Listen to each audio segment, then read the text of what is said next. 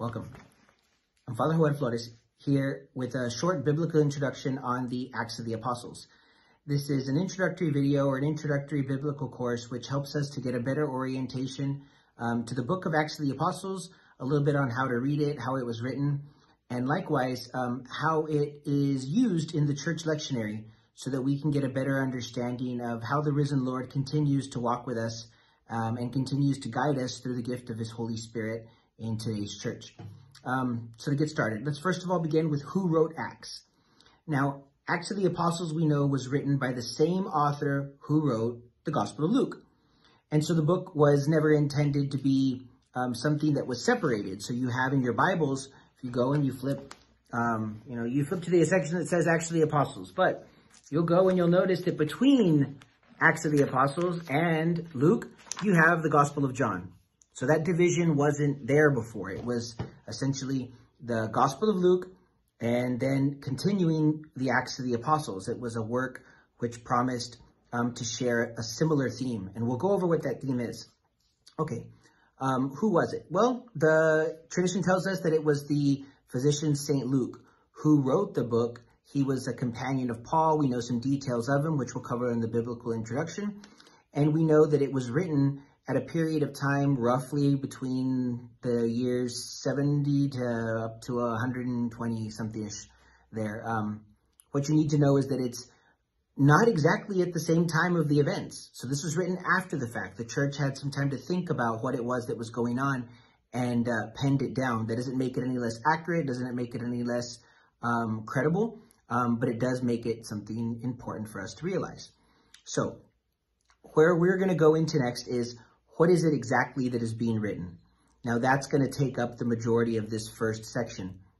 Now, what he's recording is, and you'll see this, it's really neat.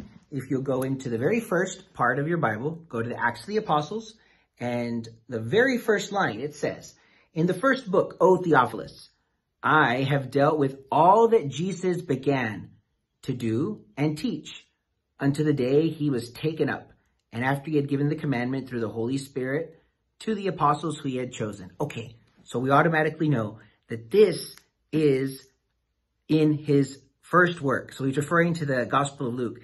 And now here in this work, he's referring to the Gospel of Luke was everything the Lord began to do and to teach.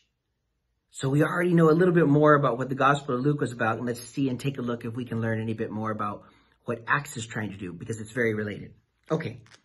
You'll notice, and I think this is kind of the key for understanding this biblical introduction, is you get towards the end and you'll hear what the Lord Jesus says.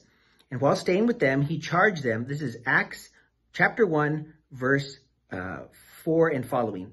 "And while staying with them, he charged them not to depart from Jerusalem, okay, but to wait for the promise of the Father, which he said, You heard from me, for John baptized with water, but before many days, you shall be baptized with the Holy Spirit." And there we have it, the promise of the Holy Spirit and the birth of the church. And then the Lord Jesus is going to ascend in the next verses 6, and he's going to say to them, they're going to ask them this kind of a silly question. It's a question that says, "Lord, are you about to restore the kingdom?" And they're thinking in very worldly terms. And he's going to kind of put their mind straight and set them on the right course. And so he's going to say, "It is not for you to know the time or the seasons which the Father has fixed by his own authority, but you shall receive the power when the Holy Spirit has come upon you, and you shall be my witnesses in Jerusalem, in all of Judea and Samaria, and to the end of the earth." Now there's a 3-part unfolding here that's real important. You notice the gospel is being proclaimed, and first it's to Jerusalem, then to Judea and Samaria. And then the third unfolding, this is where we all fit in, is "and to the ends of the earth." So the ends of the earth is the goal. This is the gospel which cannot stay in Jerusalem. Not even Judea and Samaria can hold it. It's got to go out. It has to reach the entirety of the whole world. And we have the beginning of the fulfillment of that promise when we encounter in chapter 10, Peter's proclamation to Cornelius and his whole household. And it's a beautiful, exciting moment when the Gentiles for the first time are going to hear the gospel. Okay, now, without further ado, the next thing that we're going to go and touch on is that we need to know what kind of work this is and what kind of work this is not. Now, you can't expect for this to read like your regular ordinary history book. So we cannot look at this and expect that every single little detail is going to come out like a timeline. So if something's missing, we automatically say this isn't truth. No. We're looking at a different type of work of art here, a different type of writing, but this makes it no less real. It's an account of faith. So this is a record of the church's faith, an account of the church's faith and what was handed on. So what Jesus taught, what he did, okay, is going to be handed on to the apostles, and the apostles are going to hand it on first in Jerusalem, then in Judea and Samaria, and then to the ends of the earth. Mission of Jesus. Okay. So an interesting thing we could really point out that I'll use it to kind of conclude this is that you very well could have taken this book and called it the Acts of Jesus and the Holy Spirit. Because really, it's the Lord Jesus and the Holy Spirit who's continuing to work through the apostles. And so that everything we're going to discuss in the next video is going to be the similarities between Luke and Acts, as well as the third video. It's going to take 2 videos to cover that. And finally, in the 4th video, we're going to cover the significance of this for the church. And so a quick recap. What did we learn?